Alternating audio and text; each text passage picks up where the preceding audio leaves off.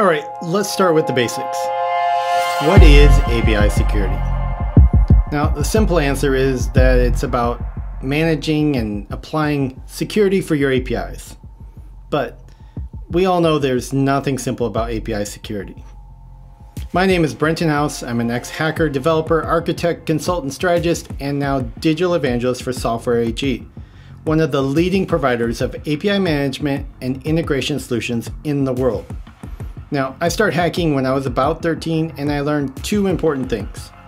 One, I'm really good at finding vulnerabilities, and two, your systems and APIs are not as secure as you'd like to think they are. Trust me on this one. So when I mention the term API hacker, what do you picture? Is it this? Hackers have been around a long time, and Hollywood has done an excellent job of creating their own image of them. This has definitely increased awareness and has also romanticized the idea of being a hacker. In 1983, there was a movie called War Games that was released to theaters. Now, you may have never heard of the movie, but it was about a boy, David, played by Matthew Broderick, who hacked into NORAD's military computer system and accidentally almost starts World War III. The movie got the attention of the most powerful man in the world at that time.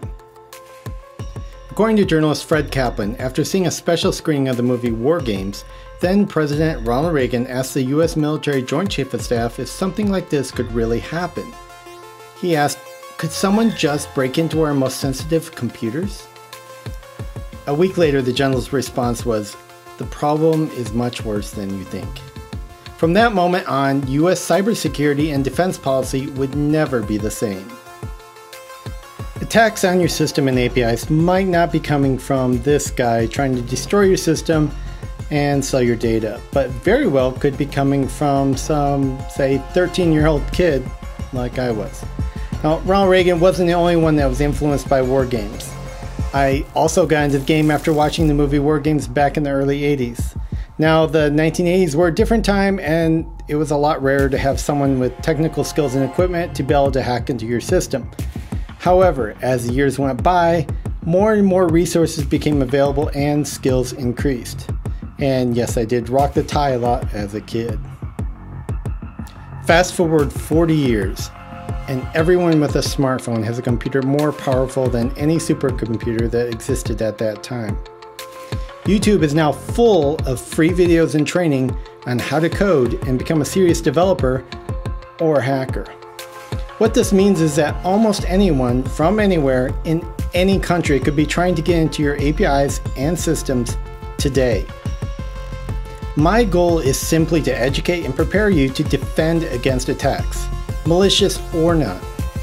What I'm going to do in this API Cybersecurity 101 series is provide you with the basics of what API security is, how API security works, and equip you with the necessary resources and tools to defend and protect your API systems against attacks.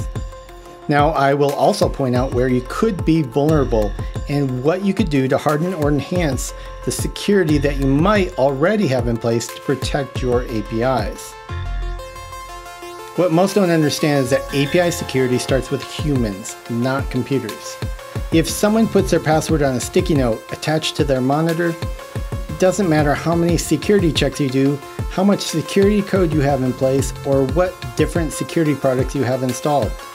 There are, however, a lot of things that you can do to protect yourself and minimize the damage from this and other forms of social hacking, and I will go into this in a lot more detail in some of the following episodes.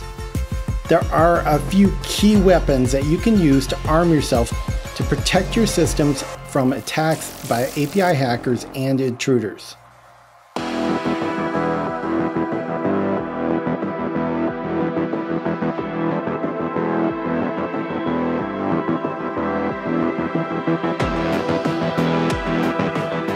The core to your API security is going to be an API gateway.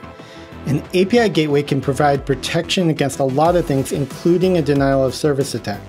Now, they can also provide API monitoring, logging, and API rate limiting.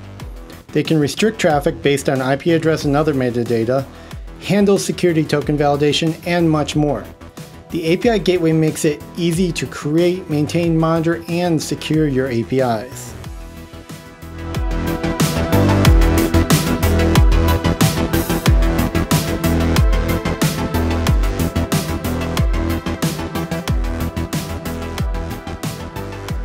Next, we have WAFs, or Web Application Firewalls.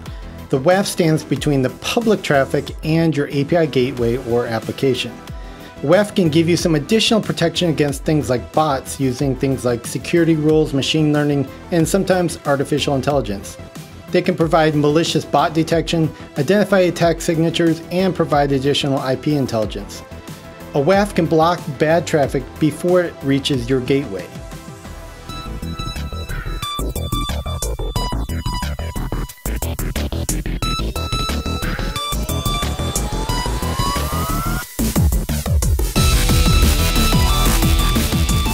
Then there are standalone security products. These products support features that can be broken down into categories such as real-time protection, static code and vulnerability scanning, build time checking, and security fuzzing. Many of these will support some or all of these features.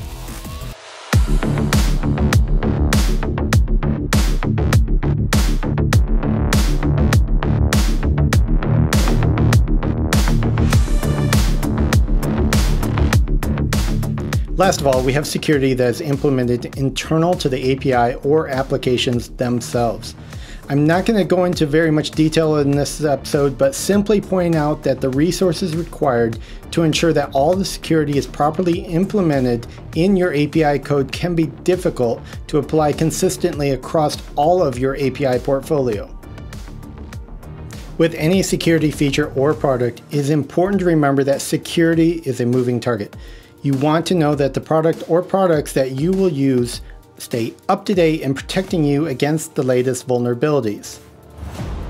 Now, recently there have been a few in the community that have expressed criticism of using API gateways and WAFs for security because they implement security as a feature. I will try to put this as politely as possible. Don't be fooled. Leaving out a core part of your API management system, a component that probably knows more about your APIs and the context of your traffic than any other system, is a really bad idea. If you only focus on using external security products and you ignore or misconfigure the protection provided by your API gateway security, you could be leaving yourself wide open for an attack. API gateways integrate and work well with all the other components to API security, such as WAFs and standalone API security products. Don't leave yourself vulnerable. All of this only reinforces the fact that there is not a one-size-fits-all solution for API security. You can't just buy an API security black box from Best Buy, plug it in, and suddenly everything is protected. To implement a proper API security solution, it is important to understand your APIs, the third-party APIs you use, and the functionality and value your APIs are adding to your organization. This will help you better grasp how it ties into integrations with your partners and your users. During these episodes, I can and will provide you with detailed information and best practices, but API security is still one area that will require you to spend some time and resources to ensure that it is implemented and continues to be implemented correctly.